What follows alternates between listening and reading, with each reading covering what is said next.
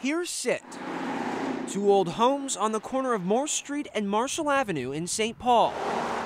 But possibly not for much longer. It's been my dream for a long time to be a developer. And that dream could soon come true for Max Schwartzman and his fellow friend Sam Dowd. We're working together. I don't really see him as a landlord. I just see him as a good friend and a business partner. The two St. Thomas seniors will graduate in May and hope to break ground on their first ever property. We're trying to, and we're going to bring an apartment building to this area of St. Paul that hasn't been done before. Both Max and Sam say most of the housing options in that area are simple. What we're going to do is we're going to create a top-of-the-line luxury apartment building at below market rate in St. Paul. This building is going to have top-of-the-line security.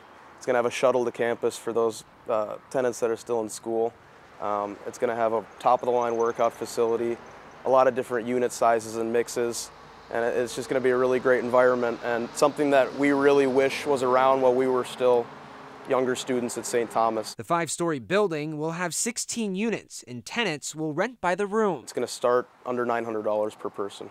Well below market rent in this area. The two say they expect construction to start in early summer and take about 11 months to complete. It's been approved at every level of government. But not everyone is happy. There's a group suing the city of St. Paul because of its approval of the project.